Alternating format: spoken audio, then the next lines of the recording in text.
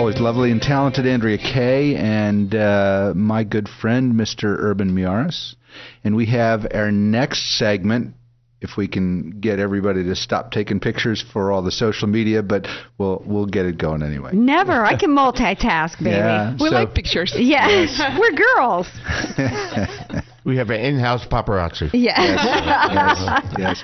So welcome Alexandra German from Coldwell Banker, who's here for our Women in Business segment. Hi, everyone. Thank you for having me on the show tonight. So what's new in Alexandra's world? My world is great. Just closed a really good transaction yesterday. Yay! Congrats! You do mean business, girl. I love it. Good for you. Thank you. So everything is great. You know, the doing the show, it's the outlet for me, and I love doing that. Good. Always good to see you guys, and always great to meet great people that you have on the show and invite. Yeah, great people on the show. Yeah, in fact, last week you had a great guest on, and she had 2 tips one tip basically that I've been implementing. I want Allison to know that every morning I write what I expect good to happen that day, and I'm very specific. And at the end of the day, I'm doing my daily brag, Barry. Your daily brag. Doing my daily brag. Okay. Guys can do that too, by the way. Yeah, I keep forgetting to do all these things, so I need a reminder service or something. Well, you're welcome to come on every week and do your weekly brag here on the show. So That's anyway, right. You know how fortunate we are. Wherever I travel, and people say, "Where are you from?" I say, "San Diego." Yeah. I say, "Oh, I'd love to live there." Beautiful. It's just It's beautiful. So fortunate. So I would like to introduce our guest tonight. It's Leslie Cady with Pachamama Alliance. And Pachamama was founded by a lady that wrote one of the most famous books in this century. And I've took a lot of economic seminars about business, and she wrote the book that changed a lot of people's thinking about money. She wrote the book, The Soul of Money. Oh, okay. Yes, and this organization was founded by John Perkins, who wrote Confessions of an Economic Hitman, Lynn Twist, The Soul of Money, and Lynn's husband, Bill Twist. I want you to welcome Leslie Cady, and she can tell us more about it. Tell us all about Pachamama and what you do and what it's all about. Thanks. Pachamama Alliance was founded, as Alex said, in 1997 by Lynn, Bill Twist, and John Perkins. And it was actually founded out of a trip that Lynn had done when she met with the indigenous people in the Amazon region of the rainforest. Wow. There was something that was transformative in her meeting with them that changed her life's work forever. And it's out of that she, John, and her husband founded Pachamama Alliance. And there are 2 aspects to their work. One is working with shoulder to shoulder with the people of the Amazon rainforest in Ecuador, helping them preserve their lands, the rainforest itself, and their culture. And the second part, what they said to her when she founded this and really had this deep conversation with them was, you can go ahead and help us, help us preserve our lands.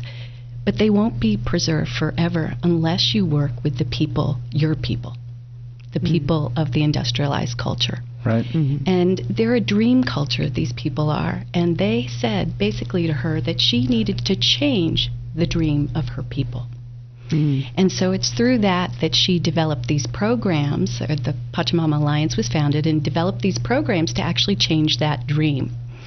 And that's a little bit of the stories we'll go into today about how that works. But we have educational programs that are conducted over 70 countries in the world, over 10 languages, and that's been going on for the last 10 years or so. Where did the name Pachamama come from? Good question. Pachamama is actually a Quechua. It's a word from an indigenous language, Quechua, and also another one. But it's loosely translated as Mother Earth. But it's actually more than that. Kind of the more literal translation is world mother. Ah. And that includes, the galaxies, all of manifest the world and the energies that comprise it and support it. What's cool about this organization is that people like Leslie could go to Amazon rainforest and they can stay with indigenous people. So Leslie went a few years ago, and she shared with me a few stories that I would love it if you shared them on the air, because we can learn a lot from these people too. Yeah, so a part of the education that's done is to actually take, we're really good at what we do. And some of what we do is actually leading to a non-sustainable future for all of us. So a part of this whole thing is that there's these indigenous people who have been living in harmony and understanding that they are, they're integral and they're a part of the natural environment. And we've kind of lost some of that. So a part of this is to bring some of that indigenous wisdom back into the way that we do things and have that inform our own decisions and the way that we do our business, our lives, that kind of thing. So I want to go into the one story that I had shared with Alex that she was so excited I share. And it's pertinent to the women in business. So as she said, I've been down there, and we get to stay, we fly in. The Amazon is just a very lush, rich, vibrant place. And they actually, to get a plane in and out of there, they have to carve out a strip out of the forest. So you come, you're following rivers, you're seeing just full forest, and then this little strip, this small little strip that's just grass and dirt, and the plane has to dip down below the trees to come in, 5-person plane. A little scary there, but quite exciting. Mm-hmm. I had full trust because they go in and out and they know to do that. I think you have to have full trust. Yes, I had to have full trust. Otherwise, I wouldn't have been able to enjoy the whole thing, right? Right. And we were greeted by the people, and we came in, and we were there with them. Actually, I stayed on the one trip that I did a little over 2 years ago. We actually had the opportunity to stay with 2 different tribes. So I did this landing and takeoff twice. Oh, wow. In 2 different parts of the rainforest. But during our time together, there was a point, and there were men and women who had come from, our culture. On one day, they separated out the men and the women. And so the women were talking with the women, and the men went off and did their man things. Mm-hmm. Beat their chest, smoke cigars, typical guy stuff. I think they did. You got a Drank problem scotch, with that? yeah. You got a problem with that? Actually, hey, I'm with the ladies. They watched baseball. I think they did do some of that stuff, actually.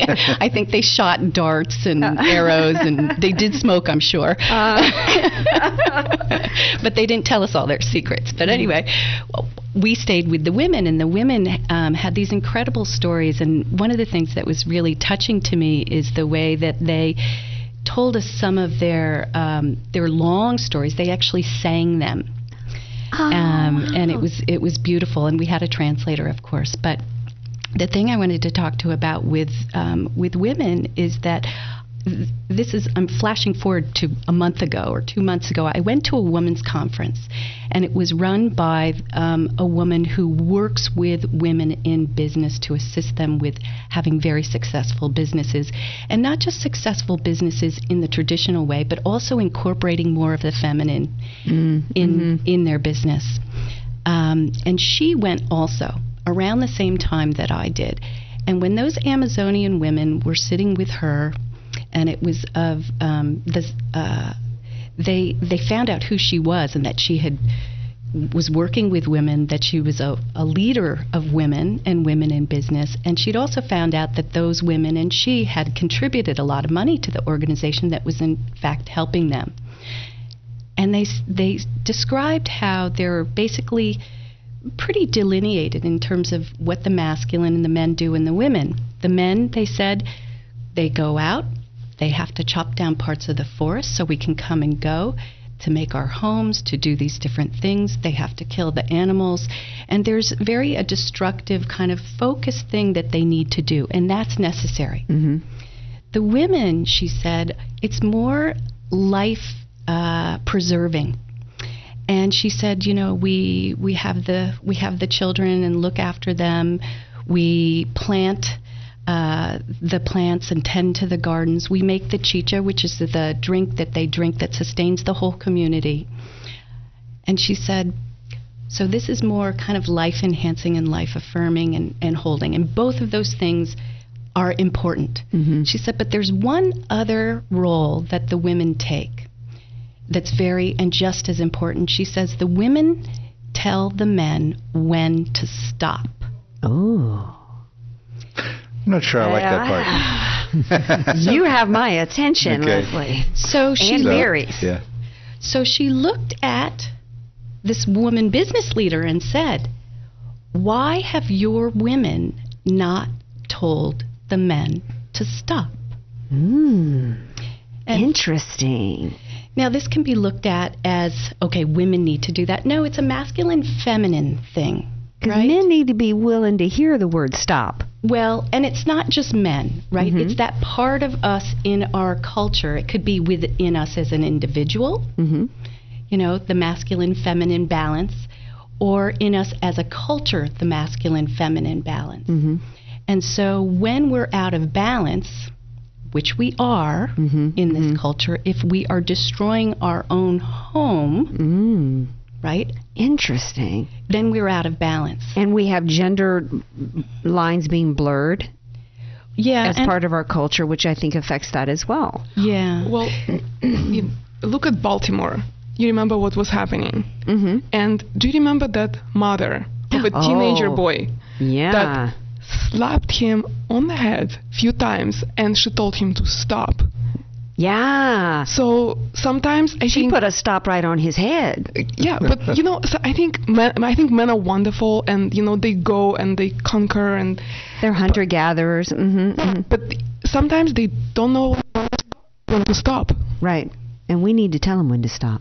Well, and again, I don't think it's just male female. We're not talking male female here. We're talking about that aspect of us as human beings where there's a part of us that needs to sustain and say yes, right, and take in and collaborate and grow. There's this other part of us that needs to go ahead and be single focused and to go ahead and charge forward. Right. So there needs to be a balance between the two. And so I think it's not so much male-female. Gotcha. It's more masculine-feminine. Mm-hmm. There's another... do we have time for another little story? Yep. You're listening to Close Up on San Diego Business here on KCBQ, streaming live at AM1170theanswer.com. Give us a tweet at Close Up Steve. Email me at barry@closeupsandiego.com or find our page on Facebook. We want to hear from you. I'm your host, Barry Waxler, here with Andrea Kay, Urban Miaris, Alexandra German, and Leslie Cady. So we do have time for one more story. I also want you to tell me a little bit about how you're funded and how we can help with let's say, the sustainability of your organization. Great. We are a nonprofit, 501c3, and donations are taken directly if people would like to just even go on the website at pachamama.org. Where does most of your funding come from now? It comes from private sources. Okay. Individuals? Individuals, yes. So, and again, it just supports the programs and also supports the work in the Ecuador preserving the rainforest. And so does the money that's donated to you go towards helping the people or preserving the Amazon? Where does it primarily go towards? Well, the work in the Amazon, they have their own associations. So there are many different tribes that are there. Pachamama started out working with one tribe, and then it's branched off to working with all of the local indigenous tribes. So what they do is they have their own associations.